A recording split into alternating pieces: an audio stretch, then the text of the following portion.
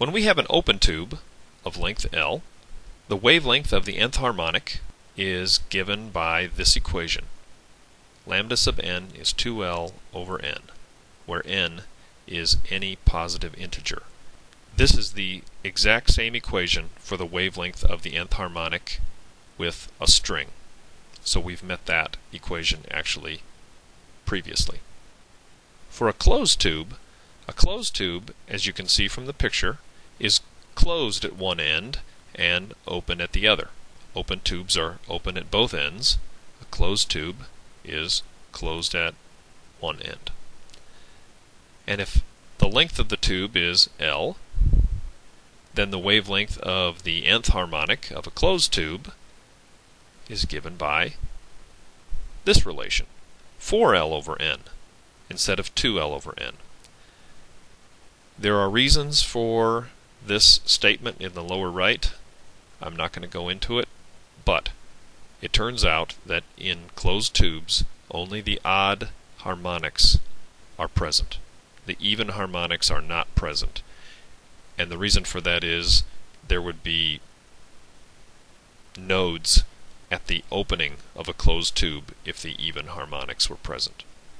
So, in case you're wondering what this picture is, in the upper left, that's called a pan flute. This artist named Zamfir is a master of the pan flute. And there's Peter Pan holding a pan flute. So let's do an example problem. Let's find the fundamental frequency for an open tube of length 1.24 meters. The air temperature is 20 degrees Celsius. So on the right we have our model of an open tube of length 1.24 meters. The equation governing the wavelengths of waves in that tube is lambda sub n is 2L over n. The fundamental means the first harmonic. That is, the fundamental means n equals 1. So this equation boils down to lambda sub 1 is equal to 2L, which turns out to be 2.48 meters. Then we're going to use the wave speed equation, and remember that wave speed equation is going to work for any of our harmonics. Here we're interested in the first harmonic. This fundamental frequency is what we need to calculate. The denominator we know, that's 2.48 meters. But the numerator, the speed of the sound wave, isn't given in the problem. But in an earlier lesson, we gave an empirical relation for the speed of sound in air of a particular Celsius temperature. And here's that equation, 331 plus 0.6 T.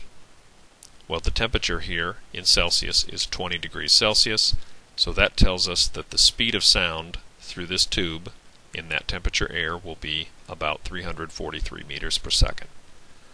Now we know the numerator and the denominator, and we get 138 hertz.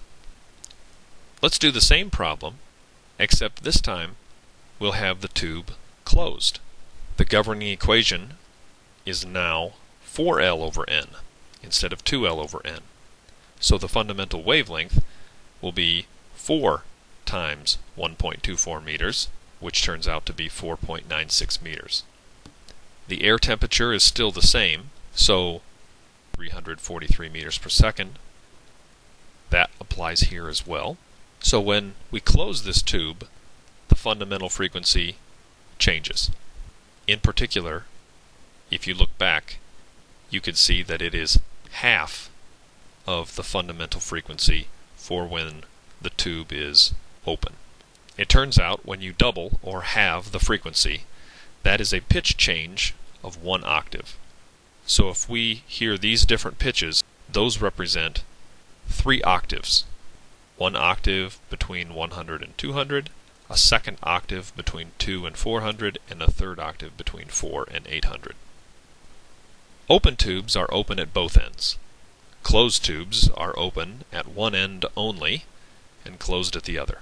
We find the wavelength of various harmonics using these equations for open tubes and closed tubes.